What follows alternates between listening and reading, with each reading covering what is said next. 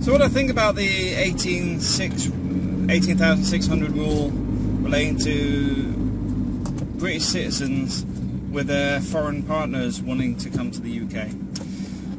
First thing I want to say is it's a fiasco, not just because of the 18.6, but as a whole. The most interesting one sort of highlighted it recently, where a woman in her 90s with her only living daughter living in the UK, her husband, the daughter's husband, currently has Parkinson's, and so she can't go and look after her mother in South Africa.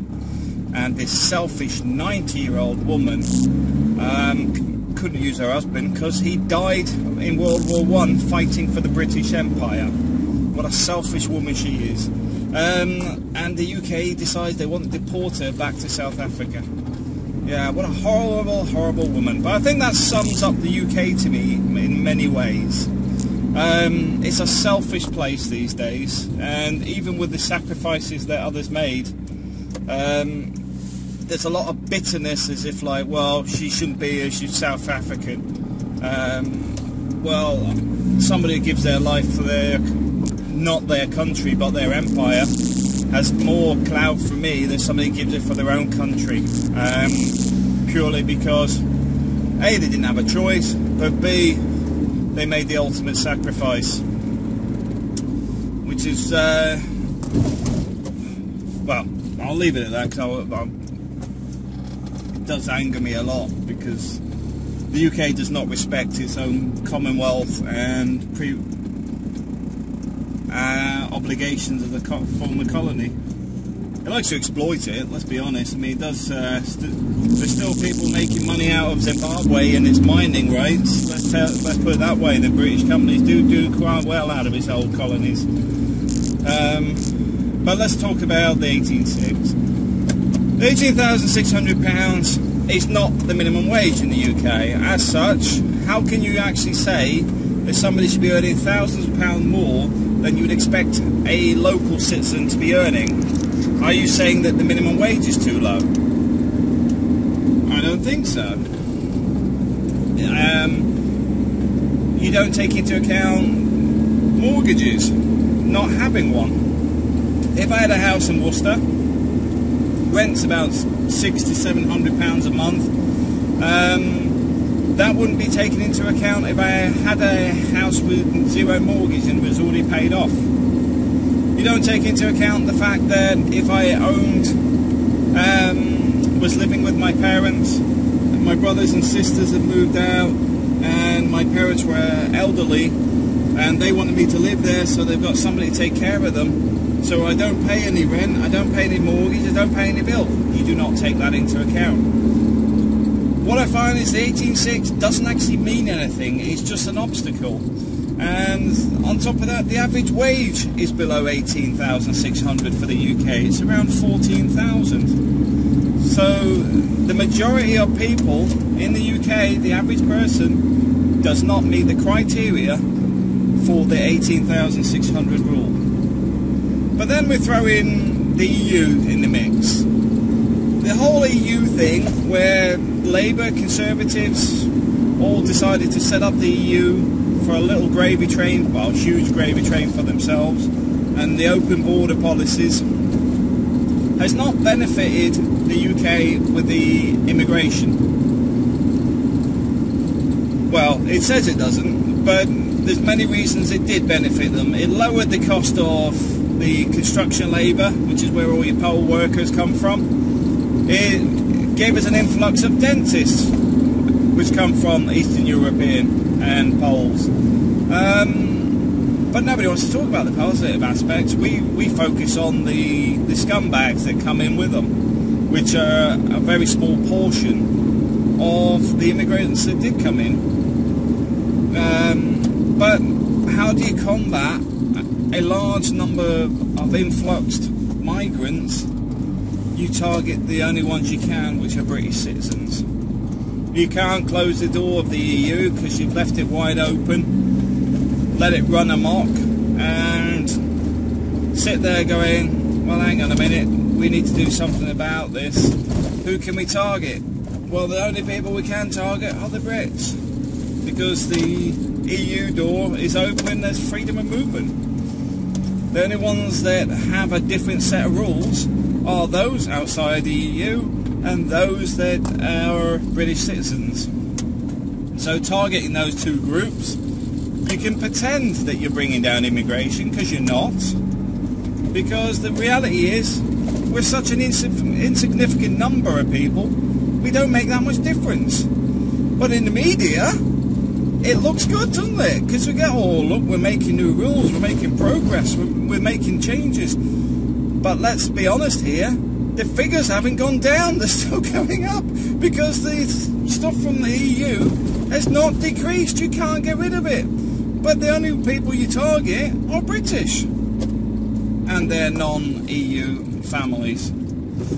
Over 15,000 children are affected by this whole thing, and you got to understand that some of it is just utter stupidity. Like myself, I earn in the UK over £40,000 a year. It's a minimum about £48,000 most of the time. So you've got to understand, I'm not struggling financially. I'm not struggling financially in the UK. I'm not struggling financially anywhere. Never have done. I'm also in a market that needs my skills. So the UK is short of people like me. And you will find a lot of the people in a similar boat. Be it the oil and gas workers, be it people that have no paperwork that says how much they earn on paper. Because the 18,600 deducts your first 16,000 in savings. Don't know why, it doesn't make any sense. But the visa is normally for 2.5 years period. So if you had, say, 40,000 in the bank, they deduct 16,000 off it. Not being funny here, but 40,000 for a spouse for the next 2.5 years would already be covered in the 40,000, even if you didn't even work. 40,000 is enough to live on for 3 years. So there's that side of things. Your income outside of the UK is not really looked at. Your spouse's income is not looked at. Yet this mythical number of 18,600 seems to just be, oh well, you've got to earn that in the UK. But like my circumstances, I have to sit in the UK for 6 months to get pay slips and bank statements in a job that I don't need to be in, purely to meet the criteria of being a good citizen. And I'll be honest with you, last year I did it, and I hated the UK. I hated living there. I hated the racism. I hated the anti-immigration, the constant moaning by people about everything. The life had been sucked out of the UK over the time I've been overseas. Because when you come back, you know, you may not notice it being in the country, but when you're outside of it and go back, there's so many expats that simply cannot go back to the UK. They just see everything for what it really is, because they've been detached for a period of time. So when you come back into it, going down the pub where everyone slags each other off and stuff, whoever's not in the room, isn't the way real people should act, or normal people should act, but it's the norm. The TV shows, utter garbage, followed by things like Coronation Street and EastEnders and stuff, showing miserable lives. Where's the positive role models in anything? Where's the happy stuff? Where's the stuff that inspires people to move forward? You look at Dragon's Den even. It's a bunch of self-loving individuals that talk about how great they are, yet who looks into their histories, and they will not show the struggles of how they got to where they got there. They don't mention the 200 failures until something went right. They don't mention the headaches they went through to achieve what they achieved. They just sit there going, well, this idea is crap, these people are... That's not how you go on. That's not mentoring. Mentoring is actually analysing where people can be put on the right path. Good business management is not about hammering people and making them look stupid on TV. It's about, if there's a stupid idea, it's putting forward saying, look, this isn't this way. I can't see how this could work. It doesn't mean you have to slag them off on TV and be quite abusive with it. That's the UK. It runs people down instead of building them up. And like I said, I mean, the 18.6 isn't relevant to anything. It's not selling me something. See, a lot of people are on minimum wage in the UK, but their wages are irrelevant. The irrelevance point comes from, like, a guy sweeping the street. He's sweeping the street is not what he does. What he does is he beautifies the area. He keeps it clean.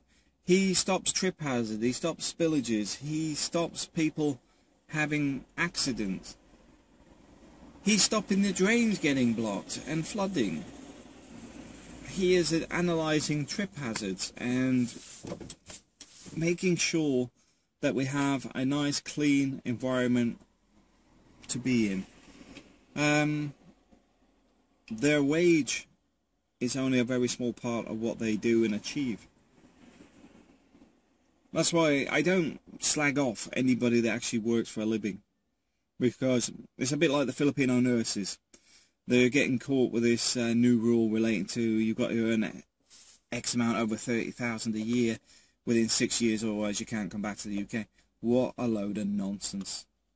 They're quite happy to use and abuse, quite happy to turn a blind eye to agency fees and stuff and then go, oh, it's illegal, blah, blah, blah.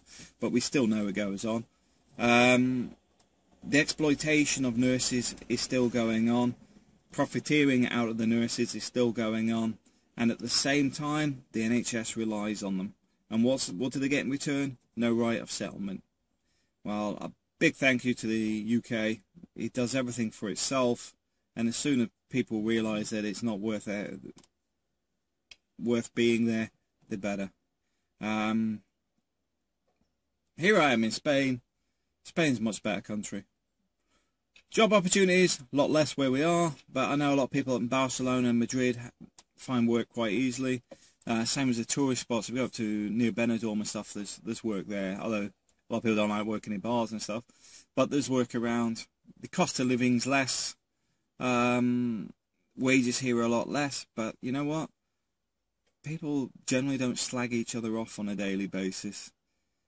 Here we are, it's now February, I'm sitting in the sun and about to pick my son up from school. It's a more relaxed atmosphere. Did I make the right decision coming to Spain rather than the UK? You bet.